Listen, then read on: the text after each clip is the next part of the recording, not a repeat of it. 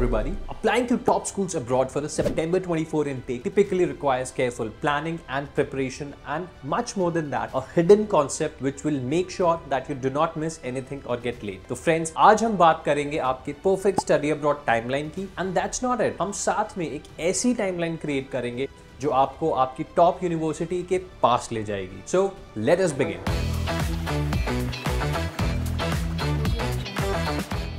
पहले बात करते हैं friends study abroad timeline and intake है क्या. Intake is the month and the year in which you shall be starting your classes in the target university. So fall 24 or September 24 means that your classes shall start in September 24. Now talking about study abroad timeline. Study abroad timeline is a month-on-month plan for all your planning related operational tasks. This will typically include research and shortlisting, document collection, test prep and attempts, application filling, editing and CV, submitting, and your financial planning. If you're watching this video right now, take out a pen and paper and start writing down your timeline as per this video. So guys, let's go ahead and discuss the week-on-week plan for each month on a timeline with the detailed steps to help you navigate the study abroad application process for fall 24 intake in the top universities. Firstly, talking about October, that is 12 to 14 months before your intake. Let us divide our tasks across 4 weeks. Week 1 to 2, you need to research and create a list of schools according to your profile and preferences. You should identify top schools in your field of interest considering factors like location, program offerings, and admission requirements. Make a first shortlist of 8 to 10 schools so that basis your future test scores, you can pick the ones that fit your eligibility. Also,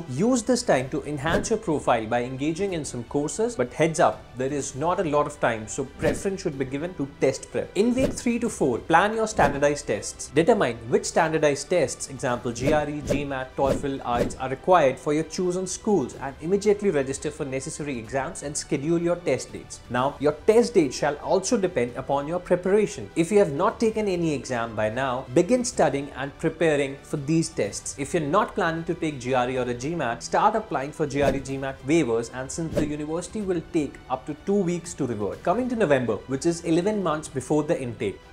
In week 1 and 2, sort academic transcripts, and since your university might take time to send those, request transcripts from your previous educational institution and make sure they are in the required format for international applications, since you will not have time to get them done again. Also, register for WES evaluation immediately, since right now WES is taking about 1 month to process. In next 3rd to 4th week, identify your recommenders and get the recommendation letters. Approach professors or mentors for recommendation letters and provide them with information about your goals and achievements. Inform them of the timeline of the mails for the recommendation letters reaching their inbox, and keep a follow-up to ensure they submit the letters on time. Talking about December. Wrap your resume or CV in week 1 to 2. Since you will have done any extra courses, projects until December, update your CV or resume to highlight the relevant experiences, and you shall have to create university-wise drafts as per instruction from the university. In weeks 3 to 4, start creating a rough statement of purpose, since you need a basic storyline for an SOP. Later on, you shall be creating university-wise SOP either way. As you start drafting your SOPs, focus on your academic and career goals, why you are interested in the program, and what you can contribute. Also, start thinking about short-term and long-term goals, since this question might require research. Coming to January, that is 9 months before the intake. Start financial planning in week 1 to 2, since a lot of expenses have to be planned. By this time, you would have already paid the test fee, but the next major expense would be the application fee. By the way, Ace My Prep helps students in identifying certain ways in which they can save up on application fees by getting application fee waivers. Want to know how? Click on the link in the description and we shall guide you personally via video one-on-one session with our experts. Coming back, you should use this time to also research scholarship, grants and funding opportunities to determine the opportunities. Use this time to determine your budget and explore ways to fund your education along with your parents. In week 3 to 4, start filling up your online applications. Begin filling out online application forms for each school. Since you have already prepared all required documents such as transcripts, test scores and recommendations, it shall be very easy to complete those in one sitting per application. Now, since every university has its own SOP and essay requirements, after filling applications, you shall exactly know what has to be submitted. So use last week to finalize the SOP, essays and resume. Coming to February.